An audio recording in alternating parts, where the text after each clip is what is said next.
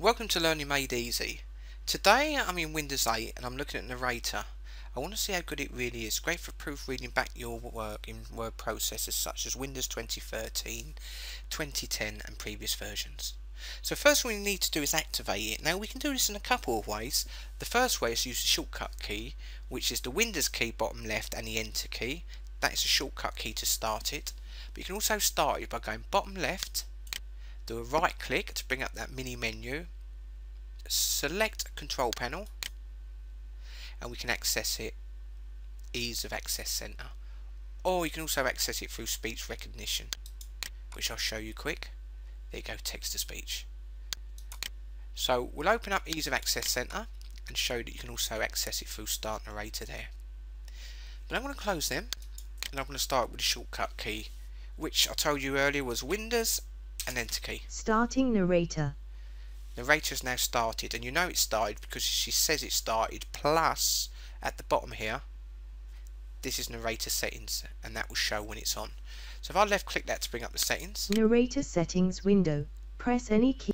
We can now change the settings. Now I recommend to go voice first because you need to choose a voice you're happy with, so left click on that. And I've chose Hazel, but if I click the drop down menu you have a couple of other voices there you could use as well. Also you can choose the pitch.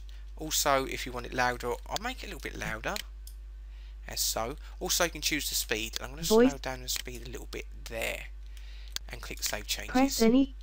Also if you click commands, this will give you the commands you can use shortcut keys when you're using Narrator as well. Really useful. There is a shortcut key for that as well. If you hold the caps lock button down and press the F1 button, which is the function key, that will bring up all your commands as well. Easy to access.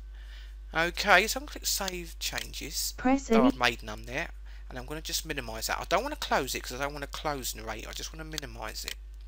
So what I need to do is open up a Word document to test it out. So I'm going to open this test one here. Now if she keeps talking and driving you up the wall, just click the control button, bottom left, and that will shut her up straight away. Right, let's have a little go. So you can see by that blue rectangle that indicates that Narrator is working and ready to go. So I need to start reading. Now we need another shortcut key here, and the shortcut key to start reading is caps lock and M key. Video provides a powerful way to help you prove your point. When you click online video, you can paste in the embed and click control to stop. And it's as easy as that to do.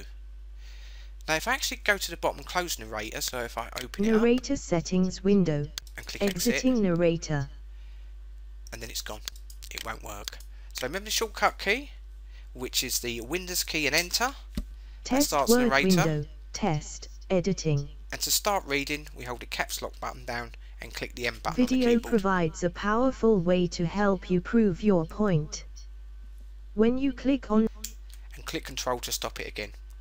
Also remember what I showed you earlier as well, by using the caps lock key, and if you press F1, the function key, search, brings up your stop. commands. Really useful because at the bottom here you can choose where you want Selected. navigation commands or text and table. So you can choose specifically what category you want. Test. Hope that was helpful. Thanks for watching. Learning Made Easy.